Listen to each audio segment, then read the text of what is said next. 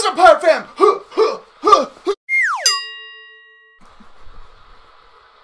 It's okay, it's fine.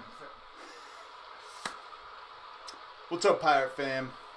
Today's video is going to show you guys where there's an excellent intersection between a real-world, useful, old-world survival skill as well as another storytelling technique, a fantastic mnemonic device that has been used across history by multiple cultures in order to keep track of a story.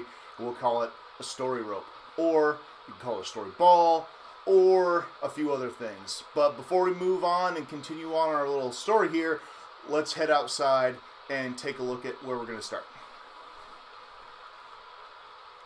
Alright guys, so what we're going to do here is take a natural material and turn it into a textile. And a textile is basically just anything that is a natural material turned into a usable good.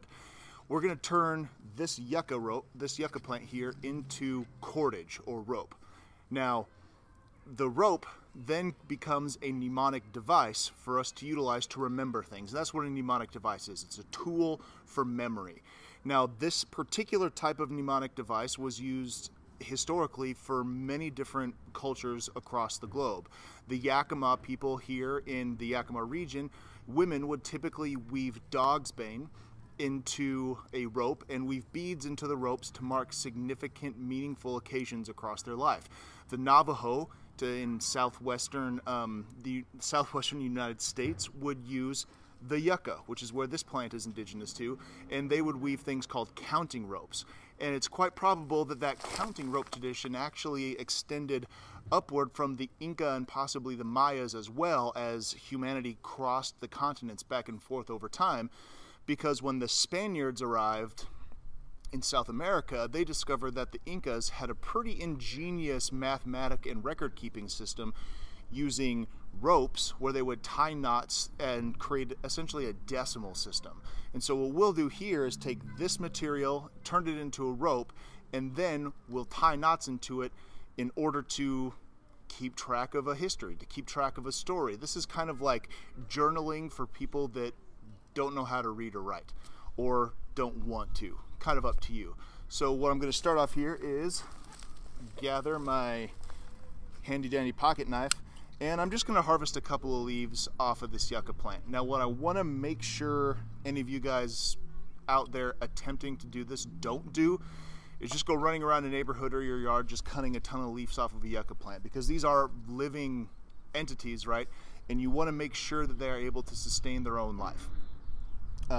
So I'm just going to come down low. I'm only going to grab a couple for the sake of showing off how to do it. Maybe I'll grab three here, three nice long ones. And then we'll turn these into a rope. Other materials you can use, not just dog's bane, but also locally found in the area, you can find stingy nettle. Yes, I know that stingy nettle often looks like marijuana, and interesting fact enough, they are related to each other in a similar family tree. Another plant you can use is milkweed. Make sure if you're using milkweed though, monarch butterflies use milkweed to lay eggs and hatch caterpillars, so if you wait until the fall season or later on closer to winter, after they've kind of died and dried out a bit, you're still able to gather and harvest the fibers out of the plant to use for making rope.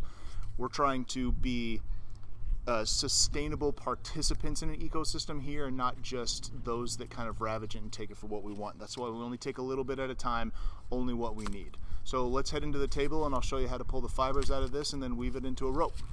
Alright, so the first thing I need to do here is actually take off this coating, but you can see I got these strings coming off here. These are the fibers that we're going to free from the plant to use for our own devices. I need to scrape off this outer layer. These yucca have a waxy coating on the outside, as well as the layer of the plant that holds all the sensitive cells, or the chloroform and chloroplast and all that jazz. So I'm going to take my knife here, and you don't necessarily have to use a knife. I mean, if you're harvesting off of a plant, you're perfectly capable of using scissors or pulling them off in your own way. And to scrape them, again, you don't necessarily need a knife. You can use the edge of a spoon, a gardening trowel, you can use a putty knife, whatever has a rough or sharp enough edge to scrape will do the trick for you. So I'm just going to start going like this, and as I do this, I can hear the knife nerds out there freaking out like, how dare you do this to the edge of your knife? Well, sometimes you just got to do what you got to do. And I know I just mentioned that there's plenty of other tools I could have used, and in a more dire situation, that's maybe exactly what I would do to preserve my knife edge. But also, one of the things I know is Victorinox steels, the Swiss Army knife steels, are particularly soft and easy to resharpen, so having the tools to resharpen my knife, I'm not overly concerned about that at this point. What I do want to make sure that I am being cognizant of, though, or aware of, is not to push too hard or scrape too intensely, because I don't want to sever or cut the fibers that are in there before I have the chance to weave them into my cordage. As I get down here at the bottom, one of the challenges I'm going to face, because you can see down here at the bottom it's a whole lot thicker, those fibers get more densely packed and tightly connected to each other, and so a lot of the base of this may not, doesn't mean it will be, but it may not be as useful to me as I would like it to be. So I'm not going to kill myself and scrape all the way down to the bottom. Again, if I were far more concerned with, oops, see, there I went and cut it, with the resource, maybe that's something I'd be a little more cognizant of, but at this point I am using this as a teaching tool. Then I'll flip it over and do it on the other side, and here's where you start to run into more danger of cutting the fibers, because there's no longer that protective layer on the other side of the leaf to kind of help hold things together. You're scraping away that last little bit. But you can see how thin it's starting to get as I go through with this. Keep wiping off the blade here. It's pretty fascinating too, these counting systems and storytelling systems. There's evidence that ancient Chinese people would use ropes and knots as a means to keep track of goods and count and run finances. And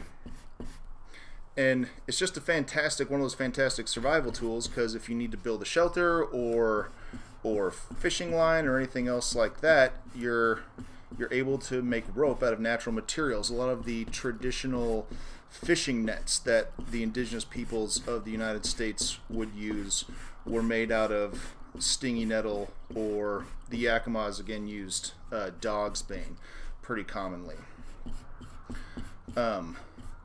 One of the, maybe in a later video I'll be able to show you how to pull the fibers out of one of those plants, because the technique is different. But ultimately, if you have a plant of any kind that has good fibers inside of it, it is potentially a source for cordage or rope making fibers. Alright, I'm going to keep scraping through these, but I'm just going to speed it up so that we're not all sitting here staring at me doing something for a crazy amount of time. That'll be good enough for what we're going to work on.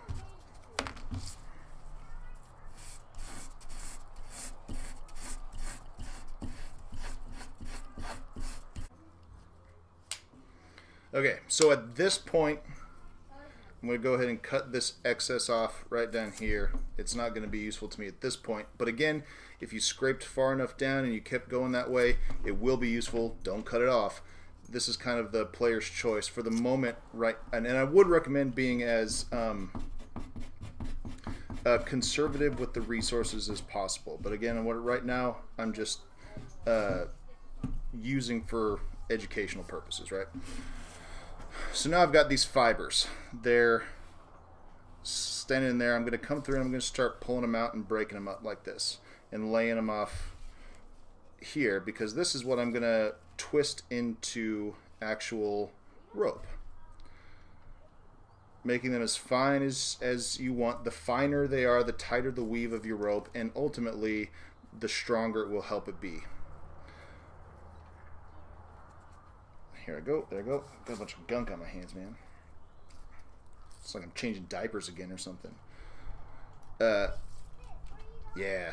So we're spreading them out, and I've got enough here to get started just to show you guys exactly the technique we're after here. So what I'm going to do is I want to take enough to kind of make it feel a little thicker. So I'll hold these two just like this, and this, if you have to rewind and go back through this repeatedly, please do so, just because this particular technique that we're dealing with here is people find it a little bit tricky to get down. Once you get it though, man, it's money, smooth sailing, and it's a breeze. So what I'm going to do is I've got these couple here. Maybe they're a little thick for some of you more experienced and serious folks out there. I've got these couple of chunks here, and I'm going to fold them over. Now what I want to make sure to do is try to have one end of my fold over, spinning knife, watch out, don't die, sitting out longer than the other, kind of like this. So maybe what I'll do is I'll pull this one down a little bit. There we go. So now I've got one end longer than the other. The reason I want one end longer than the other is I'm going to add more fibers as I go, and I want to have some sticking out at the end. So I've got my loop here. Another thing to call this loop when dealing with ropes and cordage is a bite. So I make a bite right here, and I've got them basically sitting one on top of the other. And what I want to do is I want to take this top one, and imagine you're playing, you know, the world's tiniest violin for a sad person that really has no reason to be sad. This is the motion we're after right here. You know, maybe we're looking for the shut your mouth rooster, right? Not a quiet coyote, not a shut the walrus, right? This one right here, tiny violin. I'm going to take them and pushing my forefinger over the top of my thumb away from my body, I'm going to twist it. And you can kind of see how it's twisting there like that. That's what I want. So I get that twist and I roll it, and then using my middle finger I reach over the top and I grab the one on the bottom, and then I twist it backwards over the top. So this way, and then I repeat. So I'm world's smallest violining away from myself, grabbing and flipping back. Smallest violining, flipping and back. Smallest violining and flipping back towards me over the top. Smallest violin, flipping, smallest violin, flipping. And as I do this, now if you're doing this for the first time ever, chances are it's going to look pretty ugly. That's okay. Don't kill yourself. Don't beat up on yourself. One of the other things you want to do too is I started pinching here, and you notice my other hand is inching closer. The closer I am pinching towards where those fibers meet, the tighter this is going to be able to be. So if I keep letting it stretch out like this, I'm going to end up with a progressively looser weave. It'll keep getting looser. So I'm flipping, or I'm violining, twisting, or violining, flipping, violining, flipping, going back and forth, violining, flipping. And as I'm moving along, I'm going to start running out of one of the ends of my fibers. Excellent. You know, almost each time I twist, I'm moving my left hand pinch a little closer to the meeting spot. So now that I have a smaller bit, and a lot of people will let this get shorter. That's cool. Let it get shorter. Don't. It's up to you. Whatever feels good and whatever works in. I'm going to take another couple of fibers. You know, here they are. And I'm going to smoosh them in right on top just like that. And I'm going to pinch them in with the rest. And then I'm just going to keep going. So you'll see what I did there. I had the shorter ones.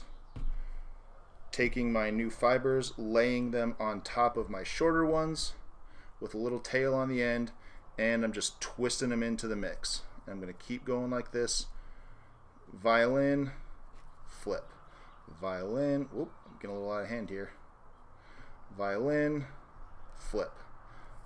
And every once in a while, go out to the end, stretch, flip them out, because they'll start to tangle over there. Violin, flip. Violin, flip. Violin, flip. And as I'm going, I'm starting to have a tiny little rope, a piece of twine, essentially. And the more you get, the more you practice this and the better you get at it, the faster this will go. You're seeing me going super fast right now, just because I've made dozens and dozens of feet of this kind of cordage. Not a big deal. And so here we have a rope forming. Now I'm gonna weave this out a little farther, and and we'll talk more a bit about telling a story.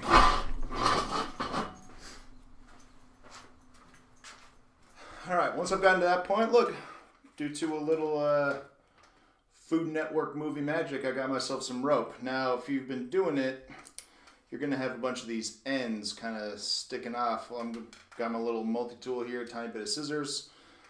Again, you don't have to have a multi-tool to do this. As I mentioned, you don't even necessarily have to have a knife to pull this one off. I'm just cutting off all these ends and cleaning up the rope a little bit just so that there's, you know, an easier surfaces to work with. Doop-to-doop-to-doo. Snippy, snippy.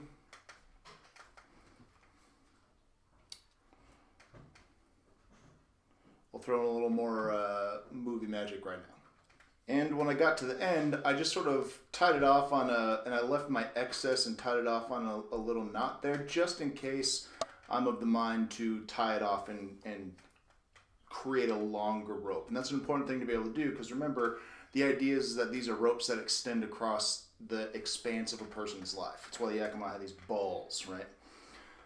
So I've got my rope here, and then I'd come down to the end, and starting either now at this moment or whatever moment I so chose as a significant starting point in my life, I would tie a knot into the rope and boom. So here we are, COVID-19 outbreak, right when it starts. Then maybe I tie in another knot for that moment we in the family got chickens, or whatever it is for you. You can put in anything there that stands out to you as a significant point in your life. And at this point, it's worth reflecting, I think, on just how labor intensive this was. I mean, I spent easily nearly an hour going through this entire process, and all I was left with was, you know, this not quite 3 feet of cordage. And imagine having to have enough of this to tie an entire net. And that's where you get the idea of community involvement and putting things together, because a group of people sitting together weaving this cordage enough to make a 10, 20, 30 foot net that is 5, 6 feet high can get a lot farther than just one person. That would take forever. And that's where the stories start coming in. I mean, think about the kind of conversations and exchange of knowledge and history that comes from sitting around with a group of people for hours on end. And it doesn't necessarily mean that each time you're sitting around sharing the stories and the history of, you know, your ancestors, or how your grandfather, grandparents, or parents crossed the border to have a better life for you. It just means you're connecting with people. And I'm aware most of it's just going to be a bunch of gossip and nonsense, that chisme, you know what I mean? Nadie girl, where you been? Nah, guy, no, guy. Oh, I heard she's pregnant. Seriously, you guys are home alone a whole bunch? I suspect what some of you are doing. Use protection. And then what she told me was, bro, for real, it went like this. At the end of the day, you guys are building community, you're trying to share the connection, and this is a fantastic way to remember your story and tell it for later. This is one I'll definitely hang up in my classroom when we're all back, and hopefully you guys will bring in an excellent piece to share with the class. That'd be phenomenal and interesting. Have a great day, guys. Hope you're doing well, staying safe, living strong. Don't get eaten by a bear. We love you, and remember, whatever you do for this land, you do for everybody.